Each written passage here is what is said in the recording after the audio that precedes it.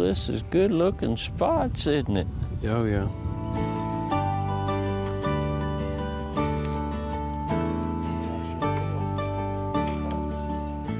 They're not casting that well. Papa. Look, 2 turtles. Yeah, looks like a mama and a little one, don't it? Uh-huh. If you don't get to catching some fish, we might have to eat them worms. Supposed to be high in protein. Oh, look, Leo. What? Here, catch this one. You got one, Leo. Let's see what he's Oh, you got him up here. Raise him up. Oh. He's a throwback, but he's big. He's a big fun one to catch. I want to throw him back. Now, squeeze. Squeeze hard till you get him over the boat. Now take him to the boat. Good job, Leo. Yeah. There he goes. You know, Dad, some of my earliest memories have been fishing, you and I fishing together. I unfortunately never got a chance to meet your dad as he passed away before I was born. But can you remember stories of you guys fishing at a real young age? Oh, yeah. Dad first started fishing back then at pay lakes. Of course, I was raised in Fairdale and they had Bighorn, just a pay lake. And then I think the state, it might have been the fish department, put in Tom Wallace. And I never will forget, he'd go up there and take me up there. And of course, when they first stocked it, you could catch quite a few fish. That's the first fishing, that and the pay lakes, until they bought down at Nolan. I remember sitting on the dock and they were still building the dam. That's how early they bought down there. They were working on the road that goes over it. Dad, Here you go. I got it. Really? I believe he's bigger, Leo. Oh, he is. Can we keep him? Now, that's more like it. Now, can we keep him? That's a dandy. Let's keep him. That's more like it. Can we keep him? Went to the bug here. Can we keep him? You know where you put him? Mm-hmm. All right. There you go.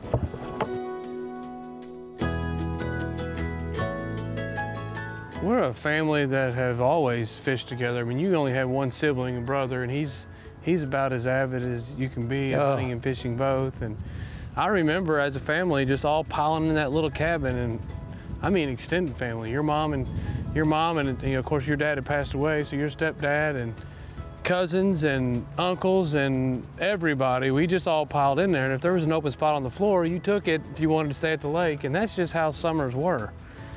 It's huge to keep the family close. Fishing, it's probably been the biggest part of all of our lives. And it probably helped keep me out of trouble. Oh, look here, Leo. Oh. Put that new bait on there and look what happened. Hey. Must be all about the legs. Are we gonna keep it? I believe that one's probably big enough. You open it up? Depends on if you want to fish taco. That's a good one, Dad. Got him. It's a big one. Nice job, Leo. Hey, Leo. Nice job. Keep it. How many have you caught? Have you caught them all? No, we just need one more. We just need one more fish. Okay. One more. That'll be good. So Papa and Mama can have Father's Day fish fry. Chad probably gets that love of fishing honest. My dad, which his grandfather he never met, I can remember that was back in the late 50s, early 60s, whenever they built that lake. He would fish all day, and that was back when you just sit on the front of the boat and just oared it. You didn't have trolling motors, and just a little old uncomfortable aluminum boat. He'd fish all day, so if there's such a thing as passing it on, he did. Are you gonna get this fish in the boat? Good Lord, that's a big one.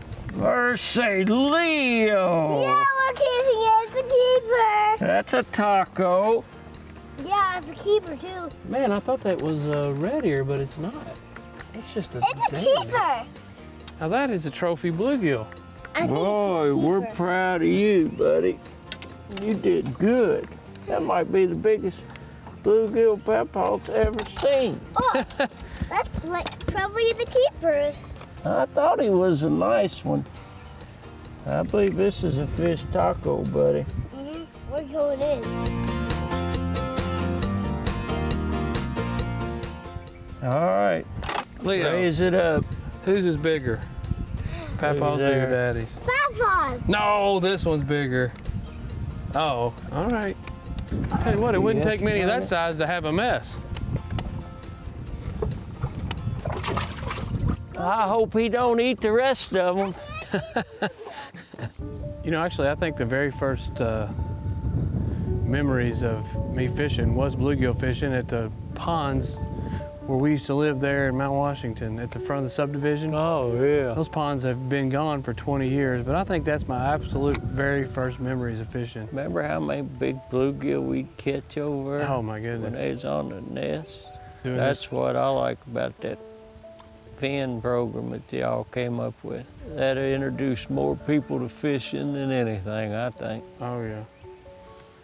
Well, I hope all the fathers and sons are able to get out this year during Father's Day and enjoy either one of our local lakes or a private pond, or get out on one of our Finn's lakes and just spend some time together.